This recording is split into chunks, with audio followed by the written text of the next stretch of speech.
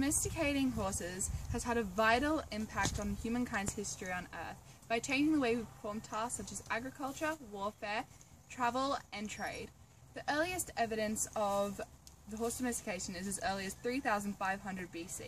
Recent studies have shown that the Eurasian grasslands have played a key role in the domestication of horses by reflecting it through the coat colour that first surfaced in Siberian and Eastern European area, showing signs of artificial selections being present. This first appeared in the steppes of the Eurasian area. The majority of the surroundings are still covered in dense vegetation and forest, which is mostly avoided by these animals.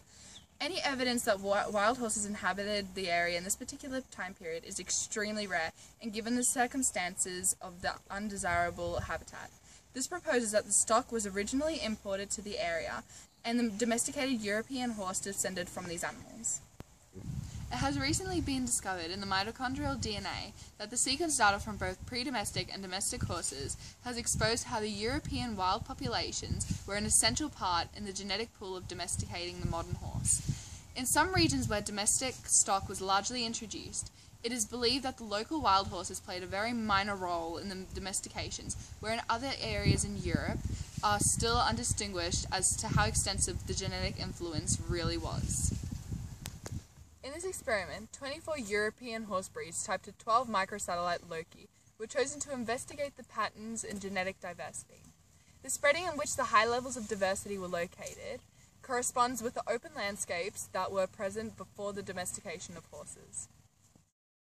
The results showed that the geographic change involving the genetic variation was largely found in two specific places, these places being the Caspian region in Western Asia and in the Iberian Peninsula.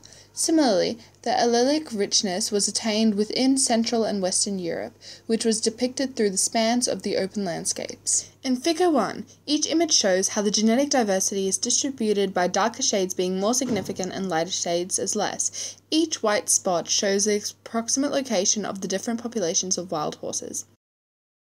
Image A demonstrates the interruption of expected heterozygosity H in old European horse breeds, where Image B shows the interruptions of allelic richness RS in the 24 breeds selected, with the smallest sampling size of N equals 17. And Image C demonstrates the distribution of environments assumedly based by the evidence 6,000 years ago in the Eurasian area.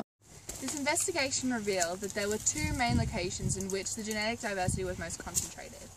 Although it was not possible to fully concentrate the specific regions of the domestication due to the lack of sampling done, the Caspian region had enough evidence to support the idea of wild horses having inhabited the area once before. The Iberian Peninsula also had an open field similar to those of the Caspian region. This evidence was further supported by the horse remains that were found in the Neolithic and Copper Ages sites. They have also found traces of pre-domestic maternal lineages, which are found in some modern horses. This helps in documenting how significant the genetic contribution to these modern domestic horses really were. Unfortunately, there has been no evidence in supporting the hypothesis of these wild horses inhabiting any other places throughout Europe. While studies do not show the complete absence of these animals from the forested regions, it may have been possible. Further insights will be processed from the given study into the domestication of horses and how these wild horses contributed to their genetic makeup.